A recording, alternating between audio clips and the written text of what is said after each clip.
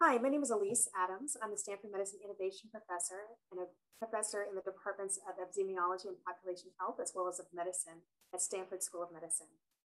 I'm a health services and policy researcher, and my work really focuses on addressing disparities in chronic disease treatment outcomes among individuals with conditions such as diabetes, cancer, hypertension, and depression. My motivation for this work really stems from, as a child, witnessing my own elderly relatives experience increasing disability as they got older related to these conditions. I was struck by the impact on their lives in terms of their ability to get around and to work and to do the things that they cared about. I was also struck by the fact that all of these individuals had health insurance, yet these outcomes were described as sort of inevitable when you get these conditions or diseases.